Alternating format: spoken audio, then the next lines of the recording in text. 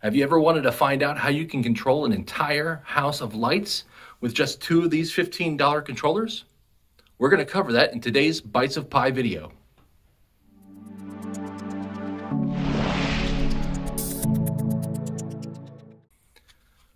Welcome back to Bites of Pi. Yes, it's true. This past year in 2021, we were able to control our entire house of lights with just two of these $15 controllers. This is the WT32ETH01 microcontroller. We purchased this on Amazon for about $15, and it is a powerhouse for a microcontroller. A lot of the houses you'll see have the fancy controllers like a Falcon controller or a Light-O-Rama controller, or a lot of the sophisticated controllers will run you about $300 for the major board, maybe $200 to $300 if you want to do it yourself, and then about $50 or so for each little extension board, and that'll kind of run you a lot of money.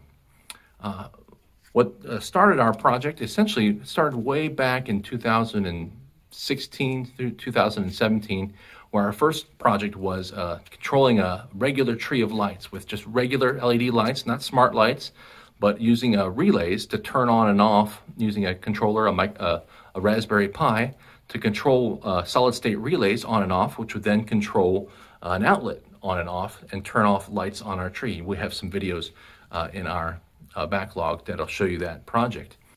That Christmas tree project led to a different project, which was a smart pixel light suit that we did for my daughter.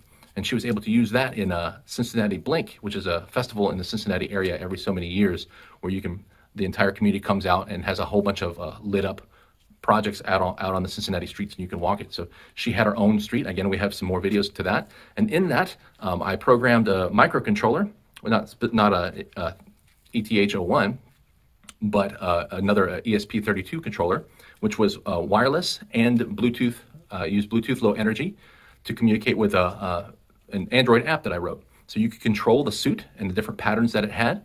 It controlled a full set cape along with lights that circled around her arms and her legs. And all of that was powered off of two 5-volt batteries.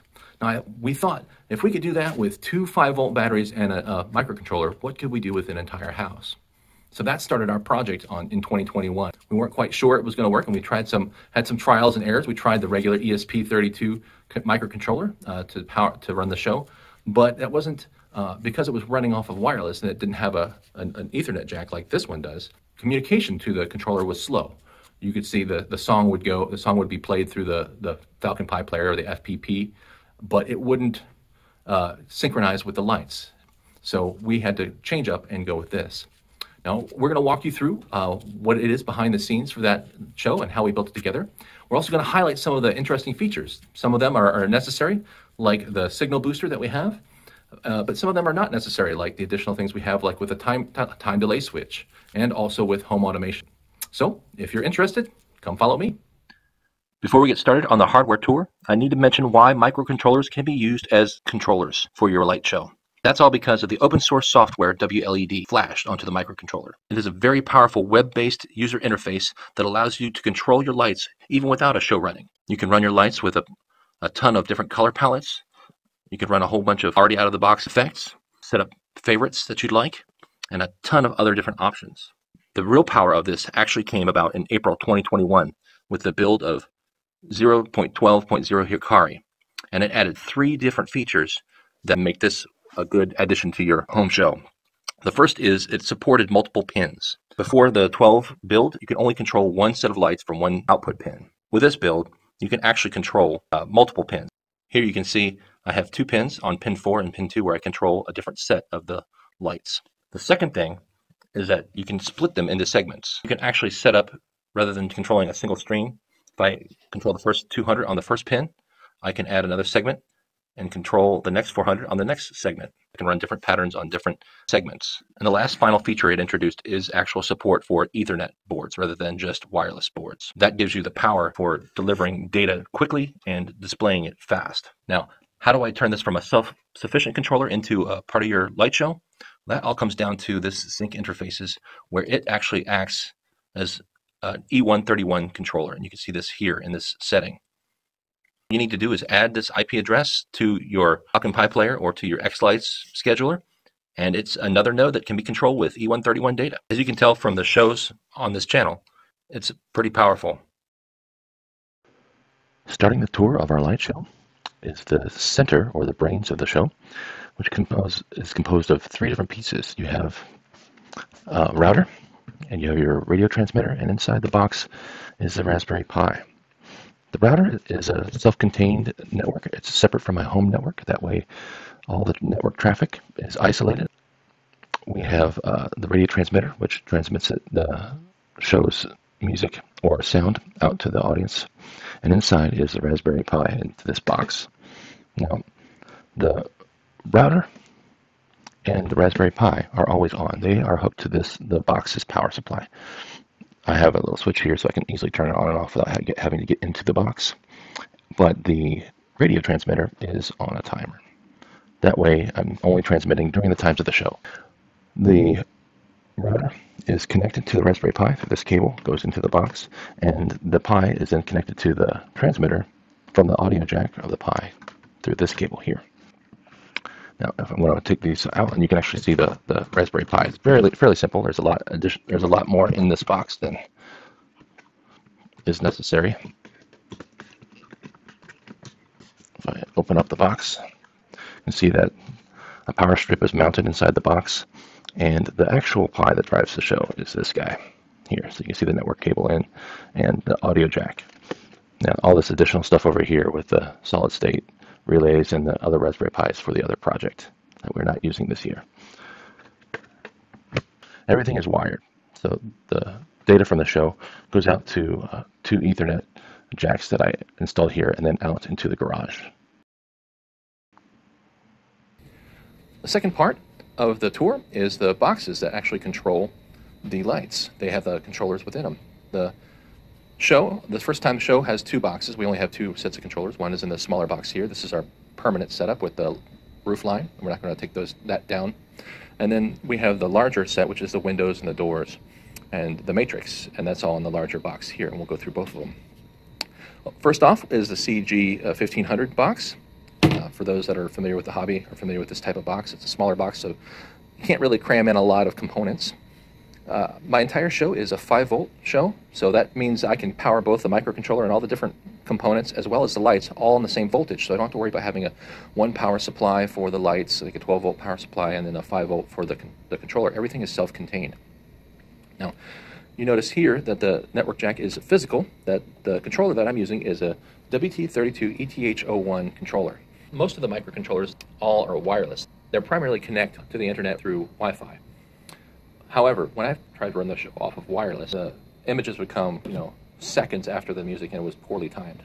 But when I purchased the WT32 ETH01 and I hooked it up physically, it was much, much faster. And I'll have links to that within the video below. Now, this is a power off of 5 volts. And one of the things I also found out, the other thing that's unique to my show, is this component here. And that component is an NE555 5-volt delay timer relay switch. Now, essentially what it is as soon as this power supply turns on, the power goes to this delay switch and the timer kicks off. It doesn't automatically power this directly. It waits for about 8 seconds and then it turns on the power to the supply. Now, when I first hooked it directly to the power supply, I found that periodically not turn on. It would actually kind of slowly gauge up and it would not actually turn the microcontroller on. I guess when I measured it, it kind of slowly built the voltage up to 5, and that wasn't ideal for the actual controller. So what I did is I purchased a pack of 6 of these, which essentially allowed the power supply to warm up. So it would turn on and start the timer for I set it to 8 seconds before it would actually allow the power to go through. And I found that once I put that on, it worked every time.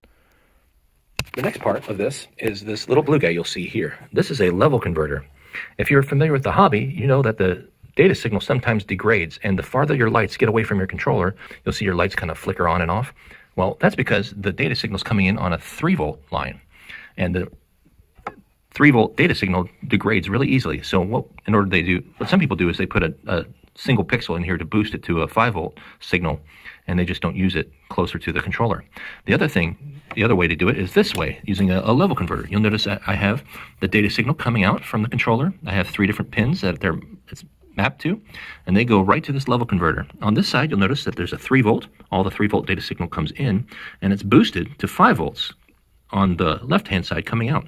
And that's what the data signal travels at 5 volts out through the pigtails. All the data is protected by this switch box. So again, the hot line comes in, and I have automotive fuses here, but you can see they're all 3 fused at 10 volts. And I also, just for safety's sake, I have the controller fused at 5 volts. Now we'll make our way over to the larger box. Now that we go to the larger box, you can see that it's an ammo case here. It allows for a larger set of components. If I open this up, get some light in here. Okay. You'll see that underneath, I'll kind of view it here. If I scroll down, you'll notice that I have 2 power supplies stacked on top. I won't get into that just yet, but underneath you'll see the 2 5-volt power supplies. They're stacked one on top of the other. And down here, the power cable that's coming in, this is another unique feature, is powered by a Sonoff Basic. You'll see down there. So essentially that's hooked into home automation. So essentially I can turn my lights on and off if I'm remote. You'll also see this is a very similar setup. You have the delay, the time delay that allows the power supply to kind of warm up. The level converter, which will boost the 3-volt signal into 5-volt out through here. I have a fuse box. This is different, which I think is better. The other block that I had has one power cable coming from the power supplies. Here I can have separate 14 gauge wires coming straight from the power supply, so I don't necessarily have to have 112. I can have 1, 2, 3, 4, 5, 6, 7 coming from different spots on the different power supplies. We had the delay, we had the level converter, we have the actual WT32. If you notice here, I have a right angle Ethernet connector, and that's a right angle Ethernet connector out here to this gland. I have an Ethernet gland here that's protected, so when I don't have it hooked to an Ethernet cable, it can be protected here. And again, it's watertight. I can just hook it in here. There's a gland that fits over top of it to make sure it's a waterproof connection when I do hook it up. And this is just a dust cover to make sure that no dust gets in there or no water. Again, you have the same cable glands that most people are familiar with. You have the three-prong connector. And each of these is connected to this screw terminals. So you can see that we have 1, 2, 3 data lines coming again. We also have power injection, and I have 2 pieces here. You'll notice right here on this side is just power. It's line and neutral, and they come out to here. Now you notice on my set, I'm using these MUI connectors, and these are much cheaper. They're about like $1 a connector, where these are a little more expensive for these pigtails. I'm using regular wire, and I'm do the MUI. Again, I'll have links in the description below for these particular connectors. Overall, that's an overview of the light show. Thanks for watching.